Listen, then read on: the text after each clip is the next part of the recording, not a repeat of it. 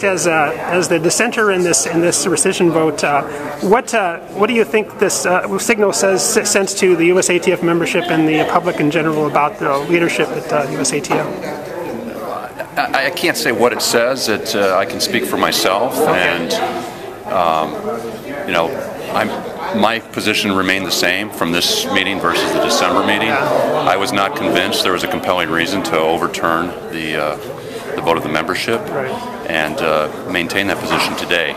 Obviously, the vote wasn't a decision on who to pick today. It was a vote whether to rescind the earlier decision, and obviously 12 other individuals decided that they choose not to entertain that.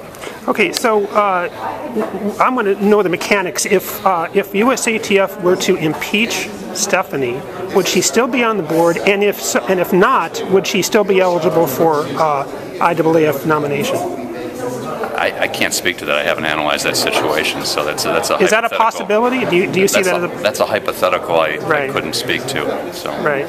And what have you been hearing from your constituents? The AAC elected me as one of 3 representatives to the board, and we also have one alternate, so there's 4 voices that can participate in meetings. And I was speaking on behalf of my constituents, which is the AAC in general, but in particular today when I was speaking to the vote, it was the Athletes Advisory Committee, both officers and event leaders, which represents athletes across all the event groups. In January they voted 13-6 with 4 abstaining to ask the board to reconsider its... When Steve Miller made this argument that, hey, we, like an electoral college or representative democracy, you trust us to make the right decisions, and if you don't like our decisions, you can remove us. Is that basically a challenge to USATF, said to put up or shut up, remove us if you want? Is that a challenge to USATF membership? It is what he said. I don't know how you want to interpret it, but I'm sure everyone will hear it a different way. Yeah.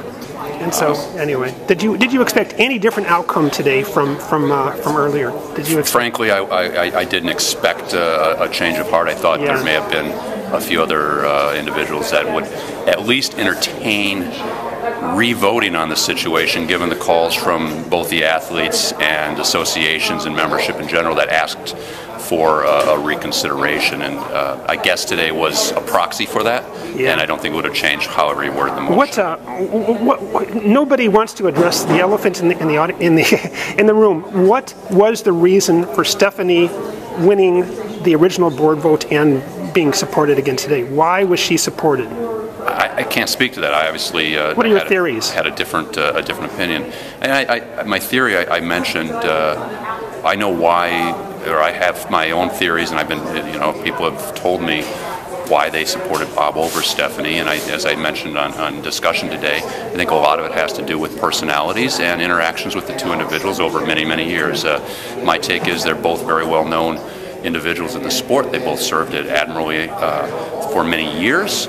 That said, the 392 who voted one way, and at our last AAC meeting, the 13 who voted for Bob have formed an opinion based on their interactions, and ultimately I did not see a reason to reject that opinion. Our members and our athletes are well informed and know both candidates very well. Several members here made the case that we, as Americans in favor of democracy and diversity and inclusion, should fight for the change within the IAAF to make it more inclusive, diverse, etc., at the expense of perhaps influence. How do you respond to that?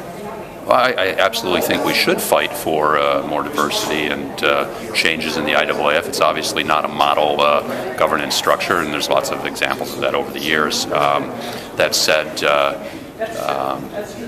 you have to take political realities into your decision-making process, and the board calculated one way, and I don't think that's a tough call. Ultimately, in an ideal world, those considerations shouldn't have to be made, but that may not be political reality of where you're going. And I can say, the converse is the USA Track and Field has obviously taken the position to support diversities, to support more inclusion on those committees. And for instance, in the case of the Race Walk Committee, a female was elected between 2 very qualified candidates, And one of the reasons, not the only, but one of the reasons was they knew there was an awareness that there was a female that was leaving that committee and there'd be an opening. So it goes both ways, and I don't think it's a disservice to read into